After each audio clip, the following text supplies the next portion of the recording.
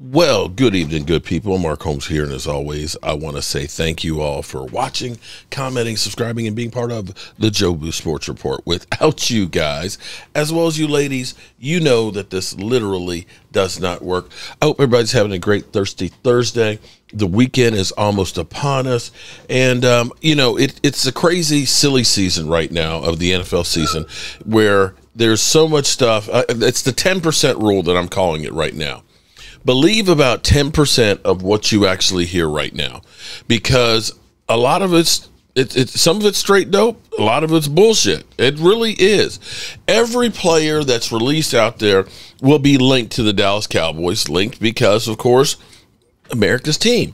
You know, people are fighting for the views right now. It's kind of, you know, people are tired because the season is over and they're depressed and they're not really wanting to deal with it. People are checking out. There's not a lot of real news and meat on the bones right now. So people will go through, you know, we all kind of, you know, with the title and the thumbnail and stuff, kind of play a little bit and so on. And things kind of get a little crazy. And you can kind of tell some of the things that are being put out there that are bull crap. I mean, you can go through now and there's so many different channels that aren't even real channels. I think it might be somebody in China that's literally cutting and pasting all the shows and turning them sideways and splitting them up and all that, so that way they're still getting paid, getting that YouTube money and getting all those views and stuff. But I've always said that I may not be the taste that you like. You know, I'm a Dallas Cowboy fan, and we all are Cowboy fans, and we all have different ways of going about it. I always say that if I'm not your taste, that's cool. But there are literally over 100 Dallas Cowboys YouTube channels, content creators, some big, some small, you know, that are out there, and they're putting out the work and things and putting in a lot of work. And if you think this is just, you know, just sit in front of the camera and just let it roll, it doesn't work that way. You see 5, 10, 15 minutes, but that doesn't go anywhere near the amount of work, time, and money that goes into putting out that one video. So earlier this week, we heard that C.J. Stroud, that the Cowboys were intrigued by the pick of C.J. Stroud. And that kind of started off a firestorm, because you have all the Dak Prescott haters out there that are just dreaming of anybody other than Dak Prescott, okay? You know, they would literally take Jimmy Garoppolo or Derek Carr. You know, they'll say, you know, just get rid of Dak. You know, I'll take anybody. You know, just draft a guy. So when they hear a credible, you know, source, a guy who's been in the business forever, and you hear him say that the Cowboys are interested in C.J. Stroud, then people kind of perk up and really listen to it.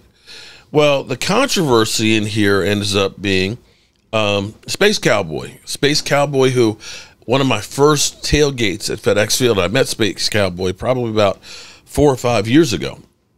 It was probably 5 years ago. And he kind of went back and just like, you know, it's one guy who's saying this C.J. Stroud thing that nobody really believes is the Cowboys are going to go. It wouldn't make any sense. Cowboys would probably have to give up 3 number ones to move up there, and they're married to Dak Prescott. They're not going to take an $85 million cap hit. You know, you could probably – there's ways of saying things when you're not really saying things, but sounds like you're saying things. When you say the Cowboys are intrigued, well, the Cowboys are probably intrigued with just about every good player out there. They're intrigued with them. Doesn't mean that they're going to go all in and try and get them. And that's the effect that a lot of people did. So Space Cowboy tweeted out a little bit of some content, you know, basically saying, you know, it's one guy doing this is clickbait and so on. And so Mike Fisher kind of issued an apology. And then my guy, Jay Tuck, who is huge on Twitter. And we did the Dallas Cowboys roundtable to start the season. He's really good friends with my man DMV and things. In fact, I'd love to do more work and stuff with Jay Tuck. He's another one of those guys that works really, really hard and is not getting necessarily all the numbers yet. And I'm going to tell you, if you do Twitter, you know who Jay Tuck is. Definitely check out his channel because he is an incredible guy. I met him actually in the draft in 2016. I think it was 2016 in Chicago. And I wish I had that clip from it, but it was lost on my other channel. But here is actually Jay Tuck's response, as well as Mike Fisher's apology. Let's listen in. And what I've done that I've realized has stepped on way too many toes, including some guys and gals who over the years have messaged me saying, will you come on our show? Can we meet in Oxnard? Which I always try to do. And so I've met a lot of these guys, at least very briefly. But I'm coming to realize that our CJ Stroud story isn't about really a lack of trust in our reporting. What it's done is cause people who feel like I've elbowed them in the face for the sake of humor or driven by arrogance or whatever. And now they're getting their chance to elbow me back.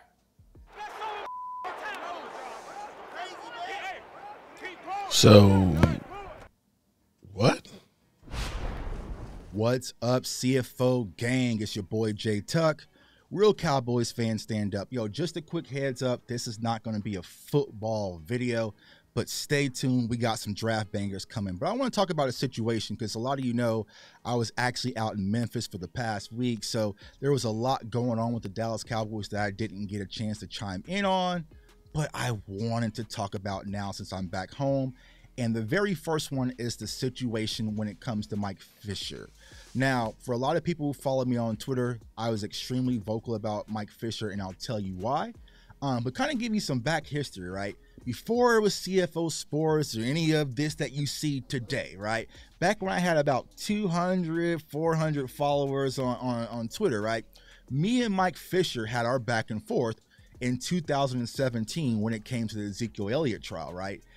And, you know, it was about him not playing and different things like that. But I will say this. Mike Fisher in that interaction is the reason why I exist today, because I learned the power that the community has versus some people who put themselves on a higher standard, and things are starting to change. So everything's going to come back full circle. So we know that Mike Fisher this past week dropped a video about the Dallas Cowboys are intrigued in drafting CJ Stroud. Now, I'll say this, right? I've said this numerous times. It is the off season. It is clickbait season. 10% rule. Fans, protect yourselves at all costs, and we are just getting started. So I understand it. If you really can't dance in this arena how a lot of us dance, draft content, film breakdown, all sorts of things that we do to kind of stay afloat, it gets dry. It gets a little patchy until you can get post-draft when it comes to Cowboys content. So I understand it. If Mike Fisher isn't going to clickbait you, somebody else will. You know, so I think from a fan's perspective, it's a little frustrating knowing that it's coming from someone who's inside the Cowboys organization, who's kind of trusted, right? If it was Skip Bayless, it's just kind of is what it is. But I think that's the frustration when it comes to a lot of people, and Mike Fisher specifically with these clickbait videos, right? So my guy, Space Cowboy, huge fan of Space. That's my brother. Salute to Space. We hung out a few times. He posted a video, right? And he kind of said some things about Mike Fisher and, the clickbait article or in clickbait, videos, right? And now here is where Space and I separate, okay? Space's, frustration with Mike was really about the article and the clickbait and the content.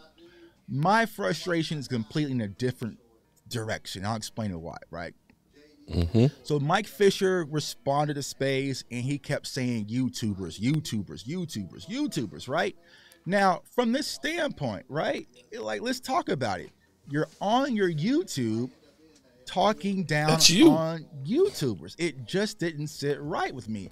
And from this perspective, and Mike Fisher even said it in his own apology, when he wanted to build his YouTube channel, he reached out to some of the hard hitters that we're all familiar with. My brother Law Nation, right? He reached out to Skywalker. He was, reaching out to Mark Holmes to really build up this YouTube thing, right?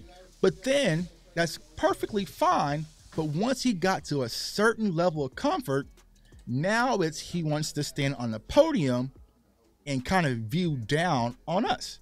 So the same people that help build and grow your channel, now you want to stand on a platform and act like you're better than them, right?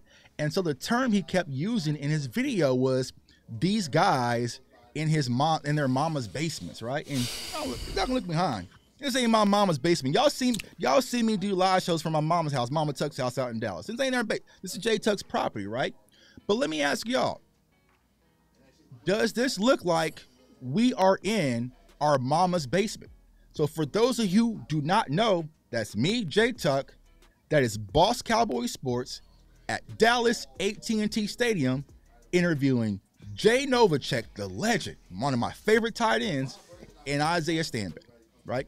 Now, for you guys who really don't understand, my guy, Boss Cowboy, had wireless mics, he had headsets, he had loudspeakers, he had his computer to do the live stream. We live streamed the show. He produced the show while we're doing the interviews. He did an amazing job getting all of this just in order for you guys, the viewers. And I wasn't even supposed to be there. I was just out, I was actually just walking by, having some drinks with my mom, and I'm like, oh, yo, what's up, boss? And he was like, yo, I need help, Tuck, jump in. And just like that, we were able to jump in and provide you guys, the YouTube community, an inside interview with the Dallas Cowboys legend and a guy who works for the Dallas Cowboys and also played for the Dallas Cowboys. Just like that. There was no notes needed, no nothing, right? Spontaneous, right? And we did such an incredible job. Jay Novacek was like, yo, you guys are awesome. This was a fun interview, right? I enjoyed this. I had a blast. Keep doing it. Keep doing what you guys are doing. I love the content. You guys definitely know your stuff. This is from Ring of Honor, Jay Novacek, talking to just some YouTubers, all right? So what just not in their mama's basement. Have to understand the Mike Fishers of the world, because not just Mike Fisher, right? There are some other people, and I deal with it. The days of old media is no longer. It doesn't exist.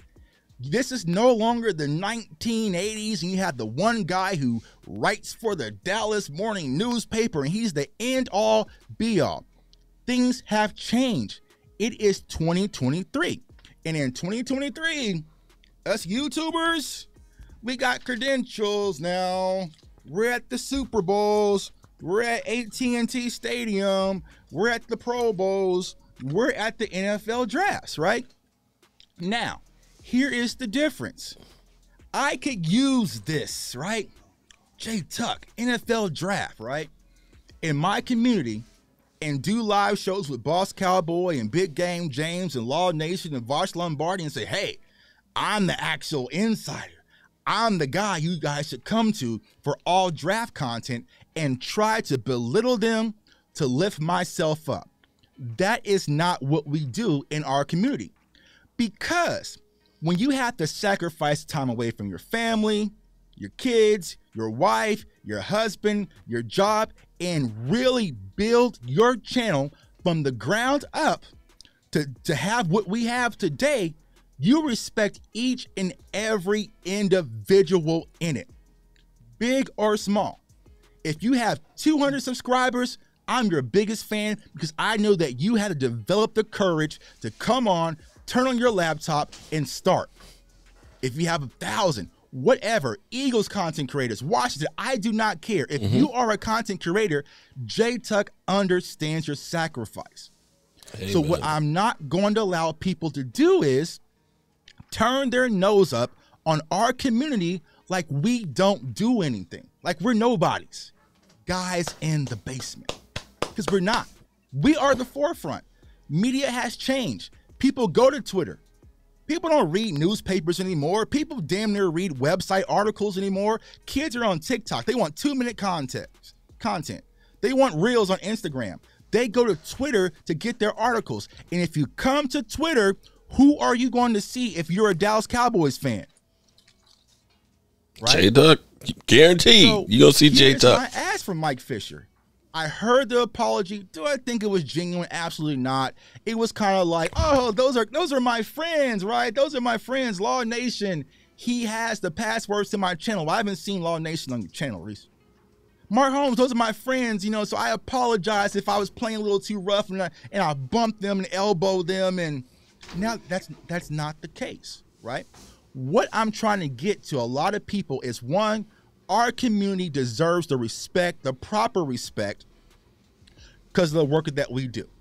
And there's so many people that are in the same position as Mike Fisher that gives us that respect. Yes. Michael Gelkin, Kyle Yeoman, you know, the guys at 105 through the fan always reach out to him like, yo, Tuck, keep things moving. Calvin Watkins, Clarence Hill, Jane Slater. Let's talk about Jane Slater for a second.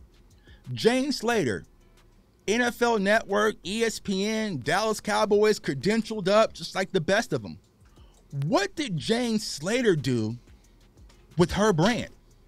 She reached down to the community and brought in our girl Aisha Morrison, brought in my girl Jess, right? And they are now doing a phenomenal job on DallasCowboys.com.